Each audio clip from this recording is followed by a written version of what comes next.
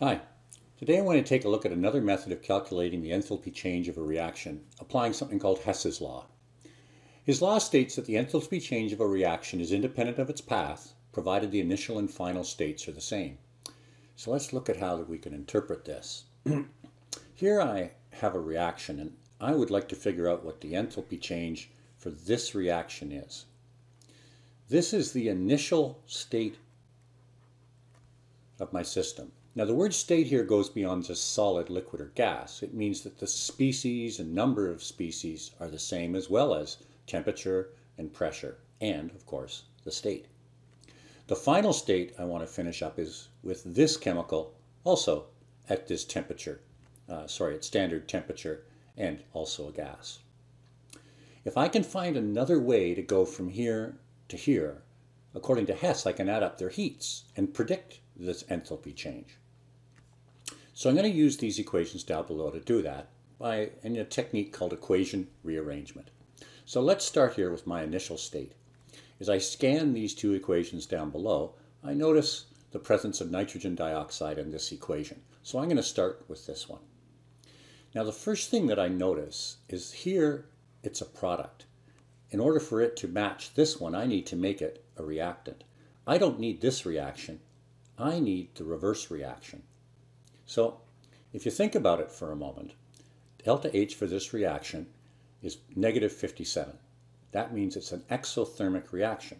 That means we can think of the 57 kilojoules as being over on this side. If I take this reaction and drive it in the other direction and make it happen this way, heat then becomes a requirement, and the heat for this reaction then becomes that of an endothermic reaction. So I'm going to rearrange this equation, turning it around first of all. So it's going to become nitrogen dioxide forming oxygen gas and a half a nitrogen gas. And the enthalpy change now for this reaction, the reverse one, will become positive 57 kilojoules. Now, I now have this species on the correct side, and it's also a gas, and this is also measured at standard conditions. But the other problem I have right now is there's two of them, so I need to double this equation.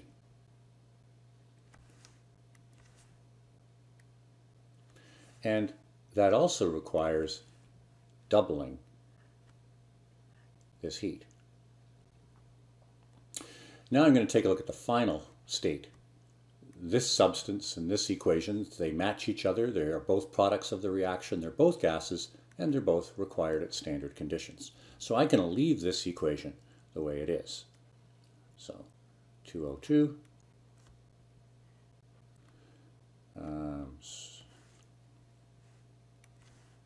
plus N2 makes N2O4. And as I said, I'm going to leave that enthalpy change the way it is at plus 9. Now, here I'm going to add these two equations together, because what I want to prove is that doing the reaction in two steps, an indirect path, this step followed by this step, I essentially arrive and finish at the same state. So by adding these two together, let's see what we get. Well, the first thing I'm going to notice on opposite sides of this arrow are the two oxygens and the two oxygens. And again, on opposite sides, one nitrogen, one nitrogen. So when I add these together, I get this for my starting state and this for my final state, which is an exact match for the equation that I desire. So making this reaction happen in two steps, an alternative path, is the same as this. Hence, I can add their heats together and I get 123 kilojoules. So that would be the enthalpy change for this reaction. I'm just going to show that represented another way in an energy diagram here. What I'm saying then is if I roll it down, if I start my reaction with 2NO2, this material, and if I add to it 2 times 57 kilojoules, I will end up here with 2 oxygen gas and nitrogen gas. Then in the next step, I take that material and convert it into my dinitrogen tetroxide, and that step requires a further 9 kilojoules. So I'm starting here, finishing here. I can get the heat for this reaction now from here up to here, and that's 123, and it's positive kilojoules. So this is just another way of showing what I've done here, breaking the reaction down into 2 steps instead of 1 direct path.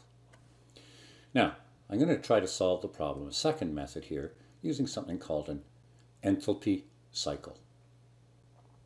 So again, here's the equation I want to start and finish with, and this is what I'm told. Let's begin by taking this information and presenting it in this diagram. So if I take 2 oxygen gas and a nitrogen gas, I know that I can convert it into that substance, and that requires 9 kilojoules of energy. Now, in the equation down below, I know I can take these same 2 substances and turn them into nitrogen dioxide. Now, that's negative 57 kilojoules to do that. Now, the other thing is I've had to double these amounts to arrive here, so I'm going to double the heat. So I've now presented my given information in this diagram. I want the heat for this direct path. Well, that would be the same as going down here, this way, and then going from here up to here. This would be an alternative path. Now, the first thing I notice is this arrow and this arrow are going in the same direction, so I can leave this alone. However, I want to go in the opposite direction to the given information I'm told here. So what that requires then is changing this information. So if I want to go in the other direction, this would be 2 times positive 57 kilojoules. And so going here and going here, I can then say, okay, the heat for my unknown reaction is exactly the same as going this alternative path, 2 times 57 plus the 9, and I arrive at the same answer, 123 kilojoules. So you should be well versed in both methods, interpreting an enthalpy cycle diagram to find out the heat of a reaction, or using equation rearrangement to arrive at the heat for a reaction or enthalpy change. In our second last program, we'll take a look at the use of heats of formation to determine the enthalpy change of a reaction. Thanks for watching.